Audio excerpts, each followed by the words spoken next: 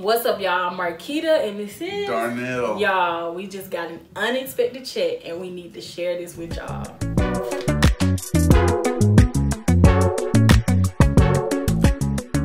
Okay, so, as y'all know, we just moved out here to Phoenix. Yes. Everything is cool. We are, it's still a pandemic. Yeah. And all the jobs aren't necessarily opened up for hiring people right now because a lot of jobs furloughed or everything. But in the midst of all that, God showed us we in the right place by sending us multiple, not one, two unexpected checks. Y'all, I about fell out when I saw it. So the behind the scenes story of it is, for like a year, I had been feeling like, we had been a little behind on our taxes, just being honest and transparent with y'all. We needed to file, get updated on our taxes. So like a year, I've been telling Darnell, like, I really feel like we need to go ahead and do it. We need to go ahead and spend the money and get the back taxes filed. We eventually was like, cool, we found a guy. The guy took care of everything, filed our taxes for us. Literally, we left Atlanta in May. We got our taxes filed in February.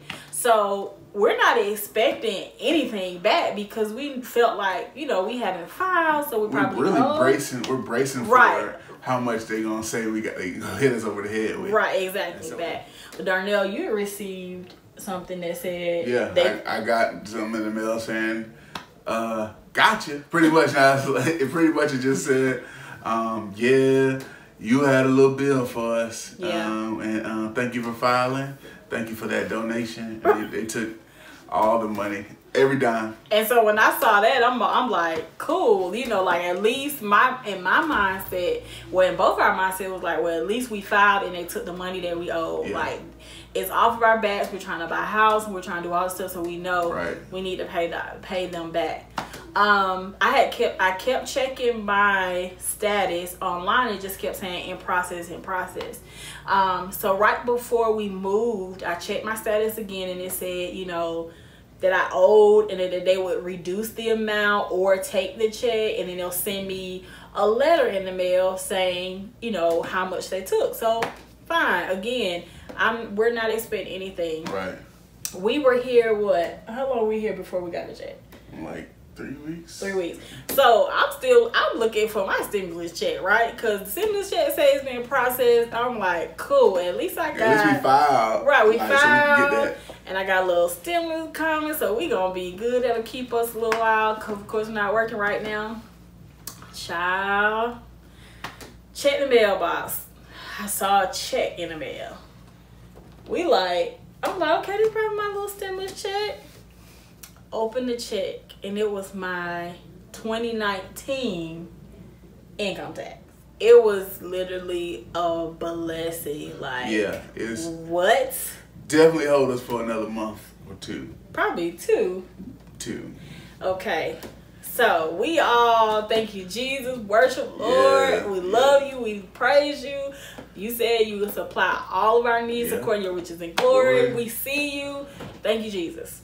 So we gone about our little business. We tithe off of our check, put the rest of the savings in our regular account, paid some car notes so we can make sure we're caught up on everything. Couple of weeks later, maybe 2 weeks later? Yeah. I'm still looking for my stimulus check. I ain't even got it. Yeah. So I'm checking the mailbox, like, okay, check the mailbox. I saw a check like 2 weeks later. I saw a check and I was like, oh, this is my stimulus check. I'm going to hide it. I'm going to put it in my pocket and surprise Darnell with it. I'm like, I got my stimulus finally. So he goes in the bathroom. We come in the house. He goes in the bathroom. And I open the check. And it was a 2018 income tax check. Am I supposed to send this back? What is this? This out of control. I don't want to touch it. She crying. What is this? What is this? What is this? And and it was more than the 2019. Yeah. So I'm like, okay, this was an error. I need to send this check back. I don't know. I want to touch it. I don't know if the folks coming to get me. I don't know what's going on. Yeah. Y'all, God is good. Man, amazing. And so, oh yeah. yes, oh that's good. You can tell. Yeah, I'm gonna say, okay, I'm You can tell. Okay, I'm gonna say. You can tell. So y'all, for real, honestly, we had been feeling like God had been telling us to just rest and reset, right? So, you know, you still got that part of you like, nah, we need to be working, we need to be doing this. Because you just, as humans, we want to make sure, we want to be in control. We feel like if we got money coming in every 2 weeks from our jobs, like, we're in control. And the truth is, none of this stuff is safe, right? And anytime you can lose your job, but we just want to be in control. And so we had been feeling like, you know, once we first moved here, the very first time, and when we first moved back to Atlanta, like, we immediately had jobs. Like, before we even unpacked our boxes, we were going to work. Like, seriously. Yeah. And so this time we felt like it was going to be different. God had allowed us to save more. And so we felt, even before we got here, so we felt like it was going to be different. So we didn't want to rush into anything or just accept any job or anything that we knew, like, man, this is not what it is. So there's a job that called me, paying a lot less than what I had been making, and it was not close. The commute was far, and I had just come from Atlanta making a 2.5 hour commute every day, getting up at 4:30 to get to work at 8:30. So I didn't want to take another long commute, especially paying way less. So in my mind, I'm like, I need to take whatever can come my way. There's job free. Like, I need to take this job. And so, you know, I was able to tell the lady, let me get back to her. I needed to think about some things. I talked to Darnell, and he's just like, I don't feel like you should take that job. I feel like you can wait. I'm like, okay, you know, I will wait, you know. Then literally a week later, we get the 2018 tax refund check, which was confirmation to us that God was saying, you're doing what I'm telling you to do. Right. And if you do what I tell you to do, I'm going to supply your needs. I'm going to make sure you're good. Like, and we're so used to, like, what we're supposed to do. Yeah. What are we supposed to do? Should we do this? Should we do that? And just taking stuff just because we're like, we just need something. And like, I went to sleep one night and it got up early in the morning, and I just kept hearing the scripture, or it kept coming to me, to seek first the kingdom of God. Yeah. And all of his righteousness, and everything else will be added to me. Yep. And he will add everything else to you. But I kept thinking that. I was like, man, when we went on our walks, I told her, I was like, I think all we're supposed to do right now is seek first the kingdom of God and all his righteousness. And he'll add everything else to us. Everything else we need, he'll add. The doors that need to be open will be open. Yep. The doors that need to be closed will be closed. And that's really what we've been standing on. There's other possibilities and that could happen, and we didn't even rush. We're not even rushing to those. We are. And he's blessed us with so many resources. So many resources, guys, bless us with. Like we are super blessed beyond measures. I mean, we got a car on the way. Blessed with blessed with another car on the way. The way to get it here, been blessed by our family to help us get it here. It's just, I think we feel like God has us, like he's always had us. Like we've never gone without, never had to sleep in the car, for real. And every move is different. Yeah. But every time we see the hand of God. Yeah. And this one is even a little more different. We said this from the beginning, like, this one's going to be a little more different. This one, we're not going to just make it. We're going to thrive. Yeah. We're going to thrive. And I think what was on our hearts, we heard this pastor that we follow, Mike Todd, preached a message a while ago. We heard it now, and I've been saying it for a while. We've been kind of saying it amongst each other for a while, but we're going to stride and not strive. We didn't want to have to. We don't want to make things happen. If you know me, you know I can talk. I can figure something out. I can rush and get a job if it's delivering food or whatever the case may be. I will make sure that my family is good. And this is the first time God's like, yo, I got you. Yep. I got you. Yep. You did all that stuff before, and it was cool. You got by, but I got you. And just truthfully, his giving me is better than I ever did. His giving me is better than, delivering the groceries or the Boys and Girls Club or selling tools I ain't never heard of or used or seen in my life. I mean, his got you is really got you. And so we've been standing on seek first the kingdom of God and all its righteousness. For real. It's a blessing, man. Whatever you're doing, trust God. Yeah. For real. Like, because you have to make a choice to trust God. We had to choose. I could have chosen that job, and Darnell could have came here and did something just to get by. But we had to make a choice and say, it's hard. It looks crazy. Yeah. And it's hard, but we're going to trust God anyway. Yeah. And so God, I feel like, is willing to do a lot for us, but we have to choose to trust him. Yeah. I think I was reading, I'm find the scripture, but he was just saying, if we as sinners, humans, can give good gifts to our kids, right, imagine what God can give us. Yeah. And I remember there was another pastor, Ernest, a long time ago. We first got here, we went to a church, and he was talking about the scripture, God will provide all of your needs according to his riches and glory. And he said something, he gave a scenario that really stuck with me. He like, there was a lady that needed her car note paid, and she didn't have any money in the bank to pay her car note, but she believed that God would provide. And somebody randomly gave her a check for the exact amount to pay her car note.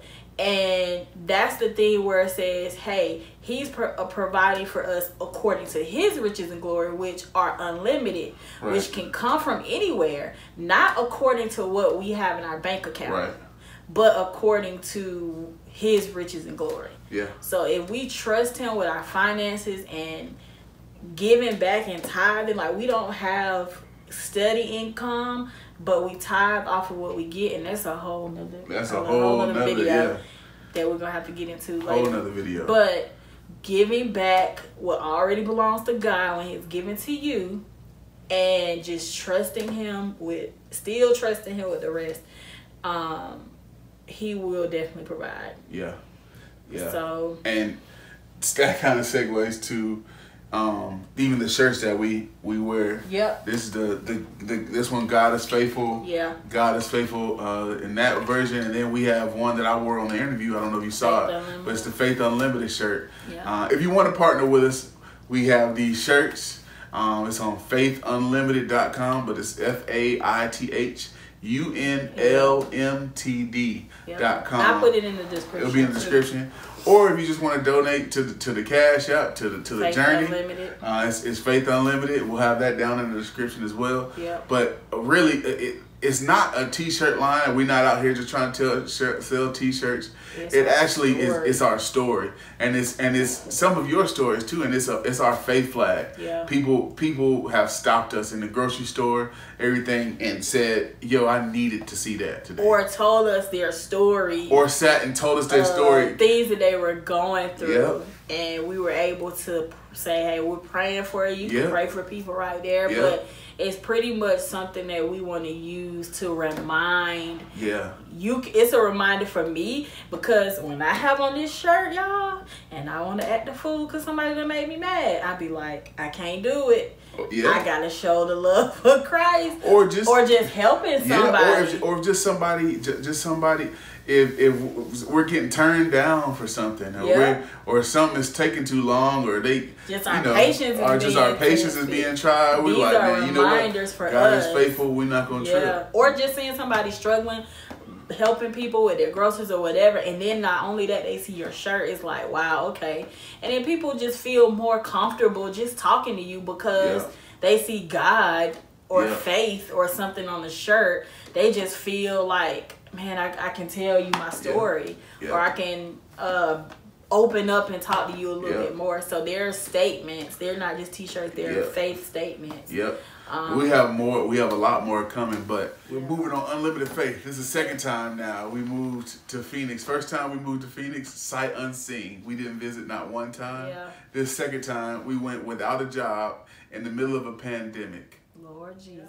We left in we May. could have said, "Oh no, we're no. scared. We shouldn't be moving," because people like y'all still moving. Like Yeah. where y'all going in a pandemic? But it's like, well, we still feel the peace of God to go. Yeah. And so, you know, even stuff like that and people in your ear and situations come up, you gotta, if God tell you to do something, you gotta still move on it. You can't allow, life is gonna happen. It's gonna look different every time, but you can't allow that to take you off course on where God wants you to go. Right. But yeah, that's our unexpected check story. We could probably gonna have some more crazy faith stories for y'all. If y'all got crazy faith stories, please comment them below. Yeah, we wanna know. We wanna know. We wanna know. Yeah. We actually want to put a collection of all the just stories people's together. Crazy faith stories. Like we got friends who bought a house who they never thought they went to go check their credit and end up buying a house. I mean, we got a lot of stories, and we want to have them on here telling their story with us. And there's a lot of people with a lot of faith stories, and I think if nothing else, it's encouraging to the next person. It's encouraging to the next believer, or was a believer now is an unbeliever, or it's just entertaining the thought of becoming a believer. I think it's encouraging. They need to know, man, that God is still doing miracles in 2020. I won't stop saying it. God is still working in 2020. He's not 2020 is not canceled. It's not. It's not. And he's not just the God of what you read in the Bible and we're on an ancient thing. No, he's the true and living God. He's still alive. He's still doing things today. He's still keeping us. He's still providing. He's still making ways. He's still, you know, I can go on and on. There's gonna be another. We're gonna do another video on that one. On and on. But I appreciate y'all tuning in. Yes. Hey, like, subscribe, click the bell so you can know when we upload a new video. Yeah, notification. And then follow us on Instagram. Yes. Facebook, Faith Unlimited. Faith Unlimited. Yeah, I hope this video encouraged y'all. Yeah. Just hang in there. It's crazy. A lot going on in the world, but God is bigger than all of it. So, love y'all. Love y'all.